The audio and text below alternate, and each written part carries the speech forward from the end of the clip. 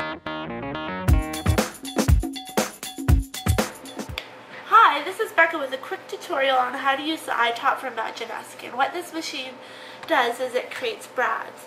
So I usually set it like this.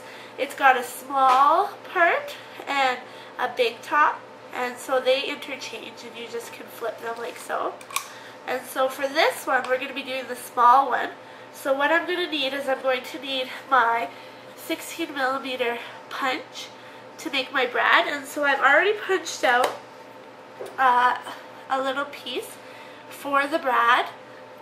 So what I'm going to do is I'm going to take the brad top and you're just going to put it in on the little metal part and just kind of make sure it's where you want it, and then I'll just put this, close it like so. And then what I'm going to do is I'm going to take this, and I like to leave this set down, it's just easier. I take this and I'm just going to place it over the brad where I want it. I'm just checking to make sure that's where I want it to go.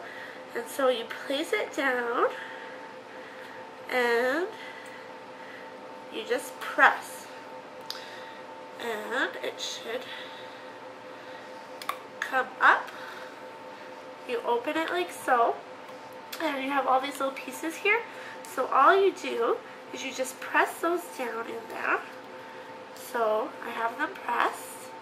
I'm going to take the brad bottom, which looks like this, and this is just, there's a little hole in here, and so it just goes on like so, and you just flip it around, and you just gotta make sure that your plastic, your rubber part's on nicely, so that will give you a nice brad.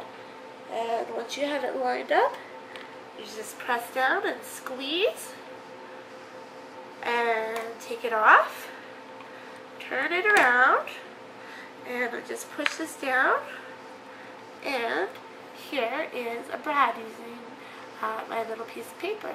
So that is how you use that, and this will be being used in my upcoming video. So I hope you like this. Enjoy!